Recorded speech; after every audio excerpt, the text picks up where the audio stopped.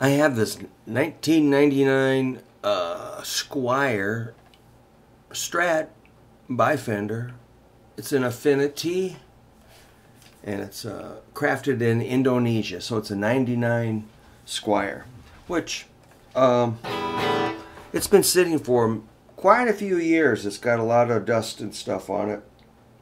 And this was donated for me to donate to a deserving young student. And that will probably be one of my private students, probably a younger person that's, you know, I'll surprise them. If they practice, they're going to get a guitar. Listen to that.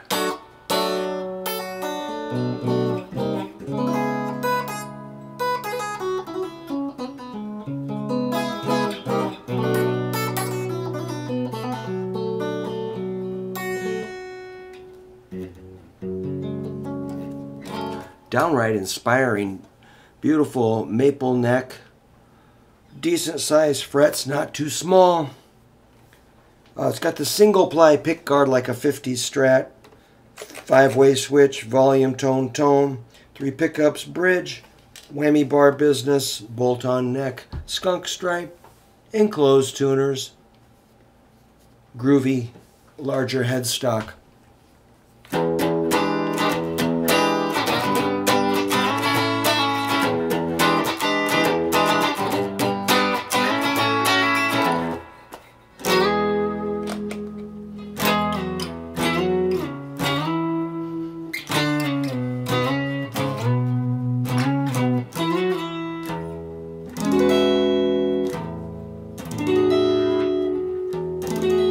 Not sure what I'm doing there.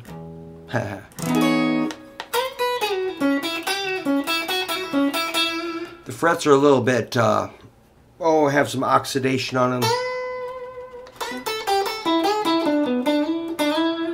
So, I have a lot of students that buy these, and the first thing they do is replace the pickups and the tuning pegs. And I'm like, why? You know, these actually sound... These pickups sound killer.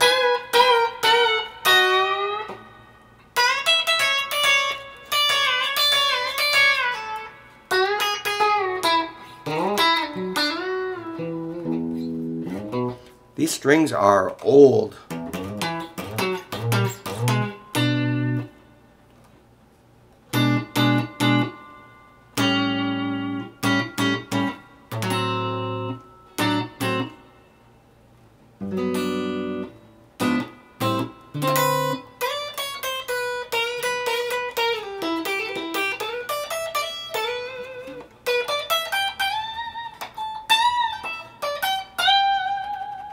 So I'm kind of a grump about modifying a guitar unless it really needs it.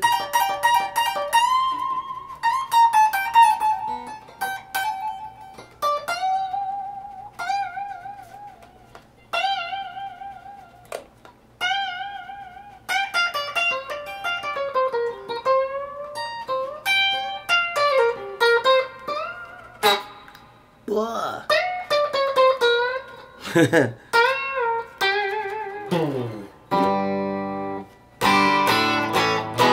Stays in tune perfectly with this stock tuners.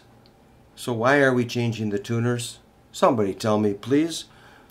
Why are we changing the pickups? I don't know. Because we can, I suppose. On a Strat, you might know this, but when you go down to the bridge pickup, which is called position 1 with your switch, the tone control, there's no tone control for that bridge. So that might be a good mod to wire this so you can roll the treble off the bridge. There's no, and that one is kind of shrill. Looks like the guy put some tape over these screws so they wouldn't rise up. That could be modded and fixed. But anyway, the owner of this is a good friend of mine who recorded in my studio a couple of times and even took some lessons from me, and so did his dad, and they're just wonderful people. And now that young fella's name is Ben Shinrock, and he's out on tour with a country artist from Florida. He's a full-time touring guitar player, and not going to say I influenced him too much, but you know, I'm really proud of him for getting out there and doing the gig. So this is his original guitar, and I guess he didn't want it. So some kid's gonna get it. I like it. I want it. But that's not how it works. I gotta give it away. It's really something about this guitar just feels great. So don't overlook the Squier Affinity guitars. This is again a 1999.